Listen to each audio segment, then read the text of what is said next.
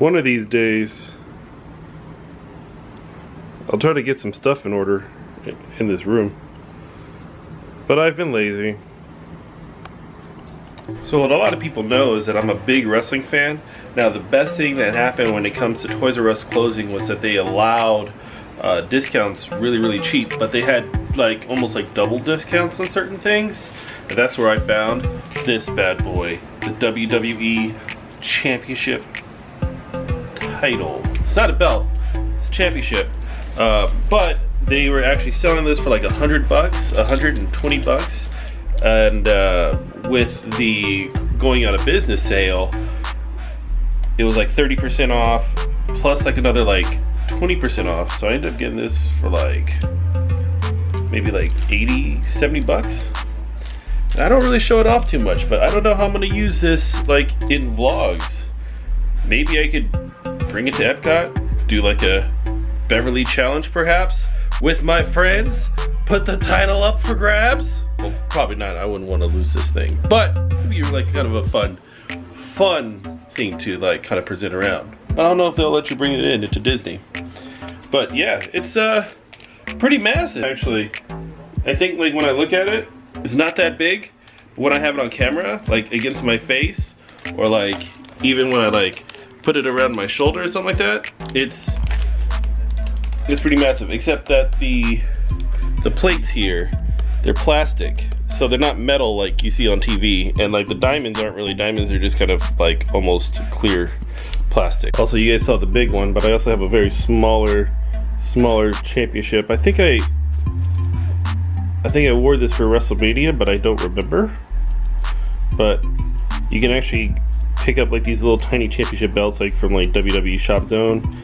I think they're really cool because you can wear them on your wrist. You could like, you know, attach them to certain things. It's really cool. I like this a lot. So I'm cleaning up, and the one thing that I realized that I didn't have was this cool like horse head mask that I have. I didn't realize I had it, but I got a horse head mask. Maybe I use it when I hit like 3K, then I can like dance around in it. But I can't see anything. I can see like here and like up here, but that's it. That's all I can see. So you see these tapes? These are mini DV tapes. Now before vlogging was a big thing, I always recorded everything. I recorded a bunch of like wrestling stuff. This one was Universal Studios. I don't know what's on these tapes. You can't find a adapter for these tapes. So a lot of times you gotta go in, you got to format these to DVD. So I think in the probably coming weeks, slowly but surely, I will be trying to convert as many tapes as possible and then dropping them as vlogs. Like, I'm really curious about this Universal Studios one. I'd love to see what's on it. I'm pretty sure you guys do too, but I honestly couldn't tell you what is on this tape. So for a while I used to just take DVDs, rent them, and then I would rip them, so that way I constantly had an inflow of like free movies. But this is an old HRW wrestling DVD I had. Let me go ahead and try to put it on and let me show you guys what I got.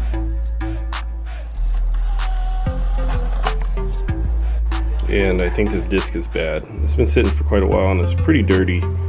I'll have to try to clean it sometime and we'll try again. Now I have a ton of books. I haven't really like ever gone through a lot of my books here. Like I have a psychology book, I have Superman Action Comics. I do have like some Disney books, like this one, Cast Member Confidential. Mouse Tales, a behind the scenes look at Disneyland. More Mouse Tales, a closer look backstage at Disneyland. I've been really given like a book like this, almost kind of like another thought, because I want to read it again.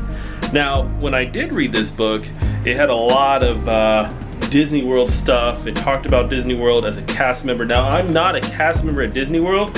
However, now that I kind of really think about going to Disney World, having friends that work at Disney World, I would really like to take this book and dissect it, and seeing what is true, what is not true, as far as like what's written.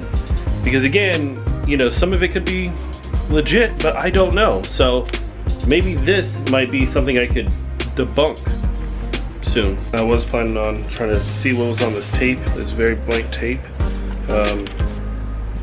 But VCRs only work if you have an AV cable, which I do not.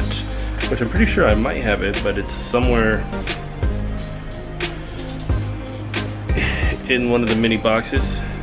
But once you get the AV cable, then you hook it up to the TV, and then you, boom, presto changeo. Hopefully soon I'll get one. Also, by the way, I've been really wanting kind of like a different project as far as like the YouTube video goes. It's something slightly different. I've been really trying to rack my brain on how I want to do it. Mostly just kind of like the end result. And the big part is that I want to talk about this comic right here, the Infinity Gauntlet, which you guys may know as the Infinity War, the Avengers. But I do need to reread this only because there's a lot of things in this book that I kind of want to talk about, especially like Thanos' motivation, where he comes from, what he does. And I'm pretty sure like by this point you guys already know. But this book, I'd really like to go back and reread it so that way I can have this kind of a big mental idea. I don't want to be wrong in this video. So that'll come soonish. I've been dragging my feet about it, but now that I have this in my hand, I can refresh my memory exactly on what events that occurred in this book. Also, remember when I was talking about the VHS-Cs and the DVs? Look at that. It's in a box full of like, I think most of these are probably, a lot of my wrestling tapes are on these tapes, and I have a lot of other stuff in here too, but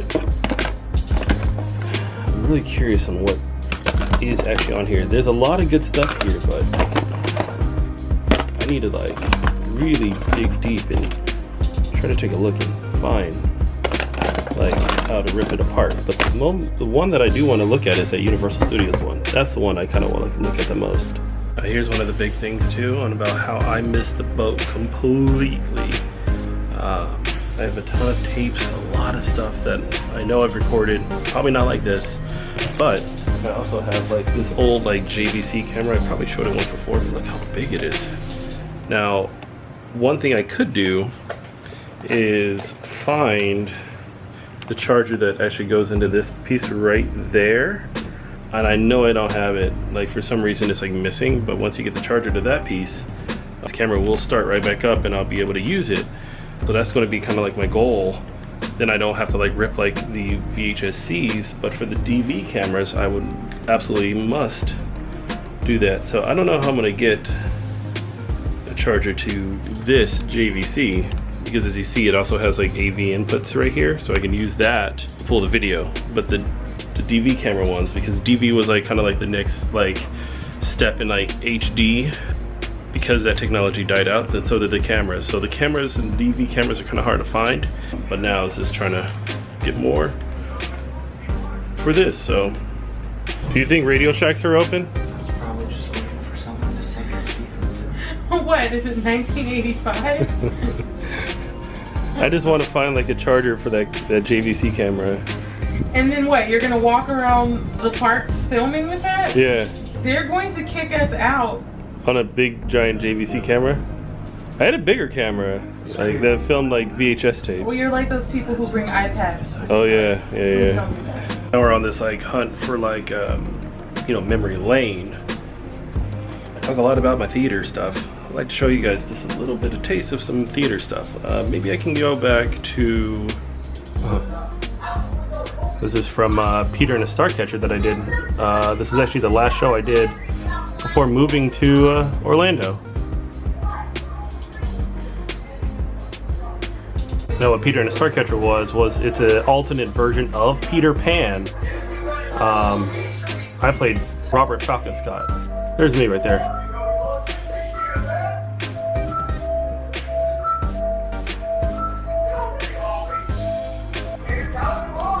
Now the funny thing is that I actually had this as an intro in one of the earlier vlogs, but I love this show so much.